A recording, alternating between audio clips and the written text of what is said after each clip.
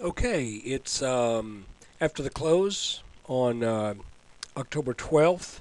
This video is going to be posted on October 13th, and because it's not that much different than the last chart I had of the S&P 500, but I think we got some confirmation on something today, so I wanted to share it. This is being brought to you by oldschoolcharts.com. Uh, what that's all about is using the methods your dad and granddad used to figure out what's going on in the markets. They had a lot of wisdom back then. They didn't have computers. They didn't run real quick stochastics and moving averages and all this stuff. They looked at a chart, drew trend lines, and there's a wealth of information to be learned from these older methods of reading charts. So that's what this is all about. Let me get rid of the name and let's look at the chart. As always, this is for educational or entertainment purposes. If you decide to enter into any investment decision based upon this chart or upon anything you hear me say, you do that at your own risk. I'm not an investment broker, counselor, advisor, or anything of the sort. I'm just a guy who draws lines on charts. So, let's look at this chart. This is a long-range view. We can back out just a little bit further to where we see the top of what was the bull market back in October of 2007. And we see a slow drifting down, and then we begin to see the wheels really come off. Down at this paddock bottom, if you look at either side of this, you will see a familiar chart pattern. You'll see an inverse head and shoulders bottom.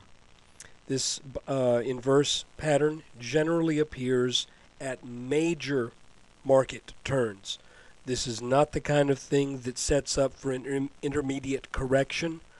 This is the kind of thing that says the bear market is done. Of course, it's not a done deal until this pattern is confirmed.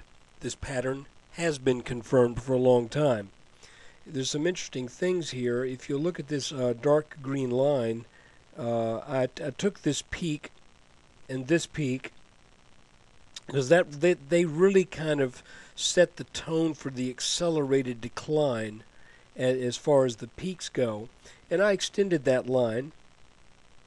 And then I took the neckline of the inverse head and shoulders and extended it. And I think it was really just interesting that where those lines meet was also where the pattern broke out. So that at the same time the resistance in the neckline was overcome was the same, it may have been the very same day that the resistance in that descending trend line was overcome, and we have been above that point ever since. You'll notice that the S&P never really came back for a solid back test of that neckline. I was expecting that to happen. It never happened. That might explain some of this weakness that we've experienced over the past 5 months or so. So let's do another thing. I want you to look at this light green line. This is drawn over the top of the bull market. It extends over the top that was recently set this past April of 2010. And if we zoom in a bit, we will see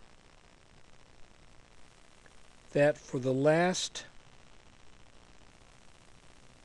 1, 2, 3 sessions, the S&P has closed over that level.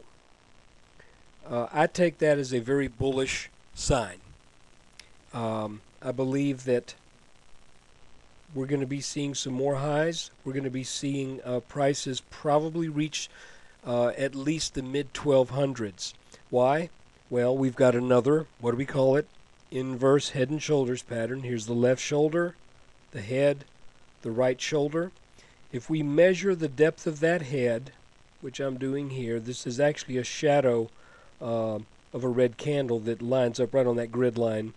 But if I kind of split the difference between that candle and the one next to it and move that to the neckline, we end up with a target right around 1250. So right now I am in some of the 3X ETFs. I'm in DRN for real estate, well, which I believe is going to be making this kind of move in the next few days. It's lagging a bit, and I'm also in some of the banks, which have also lagged. So it's my hope that as these banks and the real estate, commercial real estate in particular, that they will pick up some steam and begin to add to this rally. So anyway, that's what I wanted to show you. We've got another inverse head and shoulders, not as big, not as impressive as the one that we had back here, but by golly, you can sure see the similarities there, can't you? So where this one took prices, significantly higher, this one does not have the same implication. By the way, if we want to find out where this pattern is pointing to, we can do the same little exercise here.